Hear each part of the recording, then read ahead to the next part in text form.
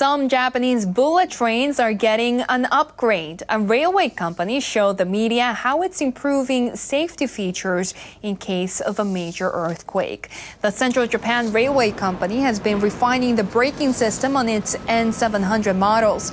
A company official explained the process at their plant in Hamamatsu City, Central Japan. The 80 trains will get a 15% boost to their braking power. The official also said the system is designed to activate quicker in the event of an earthquake. The railway company aims to complete the work by the end of March 2016. They project it to cost $230 million.